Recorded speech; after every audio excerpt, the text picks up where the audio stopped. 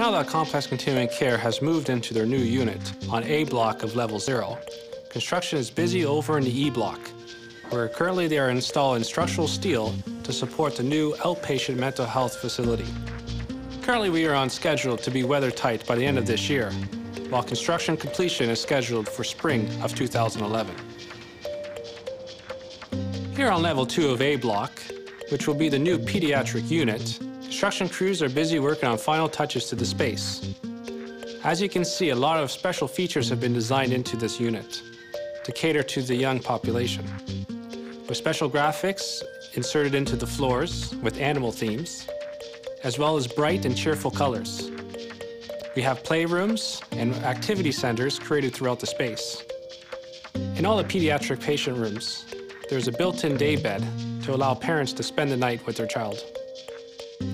Well, over in H-Wing, we've completed 3 of the 6 moves.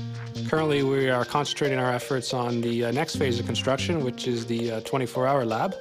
That's a very difficult move for us, being that the lab runs 24 hours a day, 7 days a week. We've been working with the department and the occupancy planning team to develop a strategy which we're hoping will be implemented fall of this year. Much of the exterior work around the A block is now complete, with landscaping, walkways, and roadway now open. Patients are enjoying the courtyard and exterior gardens. For Construction Update, I'm Steve Silva.